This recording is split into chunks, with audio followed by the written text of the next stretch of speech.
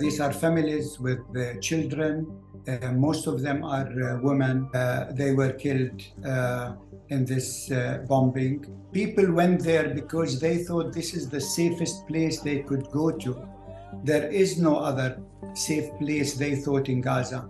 But now they discover there is no safe place in Gaza at all.